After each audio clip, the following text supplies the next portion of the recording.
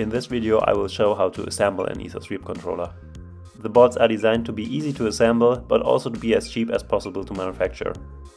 Therefore, most SMD parts are pre-assembled, but THD components have to be soldered by hand. When you order the boards from a PCB manufacturer, you will get two boards that are connected with a bridge between them. You have to cut them with a saw and file or sand the edges. This is to make manufacturing and assembly cheaper. On the project Hackaday page I created a list of all missing components you have to buy separately. When you order the boards assembled and buy all the components I listed, you end up somewhere less than 200 euros for 5 Ethersweep controllers. Assembly for one Ethersweep controller takes around 30 minutes to 1 hour.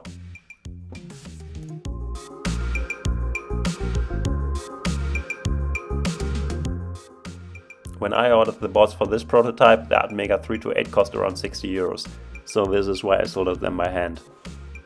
As the prices are lower now, they can be directly ordered in the SMT assembly process again. The only SMD parts you have to solder are the AS5600 magnetic encoder and the reset button.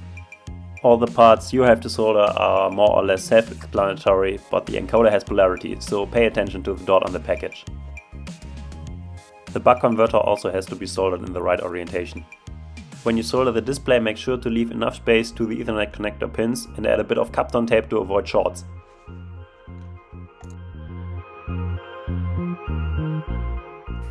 Once everything is assembled, the boards should look like this.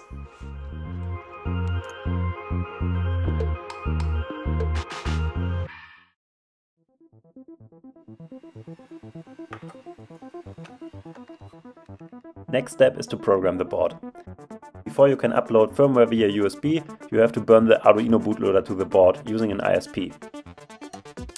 You can simply plug it into the pin header of the board with the Atmega 328. Under Tools you should select these parameters. Burning the bootloader can take a few seconds. After the bootloader has been burned onto the microcontroller, you can remove the connector and program the board via USB. But when you do so, both boards have to be connected as the reset pull-up resistor is on the display/Ethernet board, unfortunately. Now the Ethersweep controller behaves like a normal Arduino Pro Mini.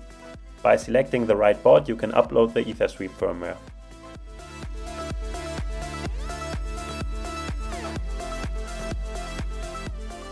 And tada! Just like that, you have successfully built and programmed your first Ethersweep controller.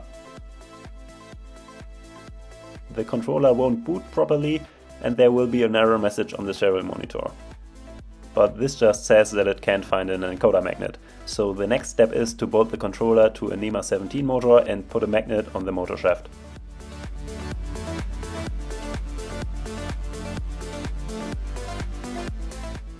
To do so, you have to remove all 4 screws from the NEMA 17 motor.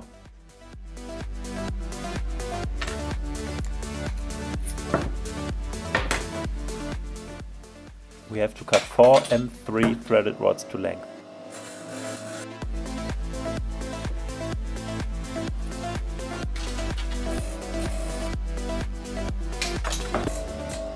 Clean the edges and thread the brass standoffs in the ends. Then we glue the magnet on the motor shaft and the rest is basically assembly.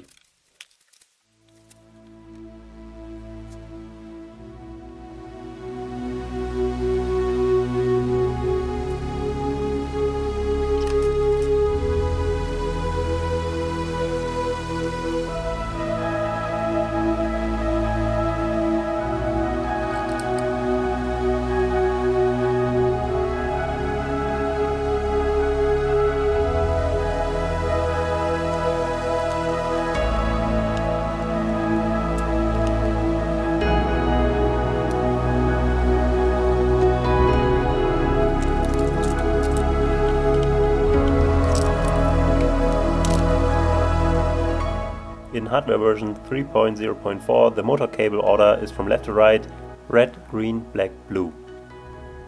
for version 3.0.5 and above, it will be blue, green, red, black, but there will be a custom connector anyway.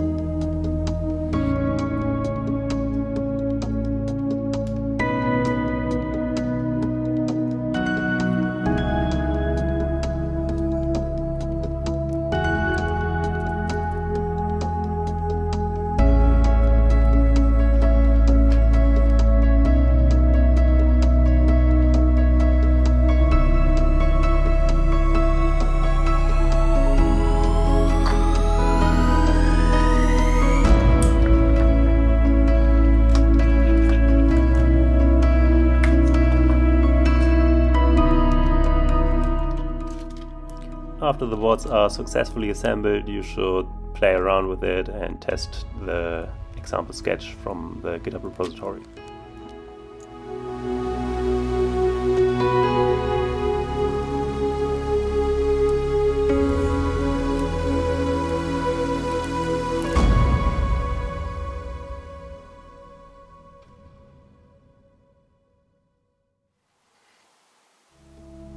I hope this was somewhat insightful and show how an Ethersweep controller is assembled. The keycard files also provide all information about components, placement, part numbers and orientation. On top, the keycard 3D preview also makes assembly a lot easier. If you have any questions or thoughts, please don't hesitate to write a comment. Additionally, I have to say that I'm very grateful for all the comments and messages people write me. The feedback I get from the community is amazing and keeps me working on this project, so thank you.